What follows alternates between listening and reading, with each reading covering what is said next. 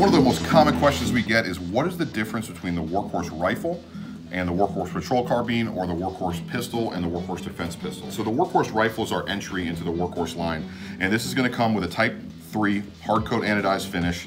It's going to come with a mil-spec charging handle and a single-sided safety, which you can see right here. This gun at the core is the same as this gun, but the Patrol Carbine is gonna have a few more features.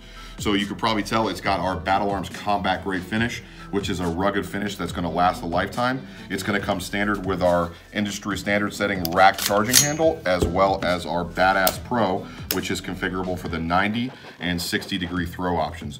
Both of these guns are built on our premium forged receiver sets, are gonna have our WORKHORSE M-LOK rail, and everything you would expect out of any of our firearms, all of our enhanced parts.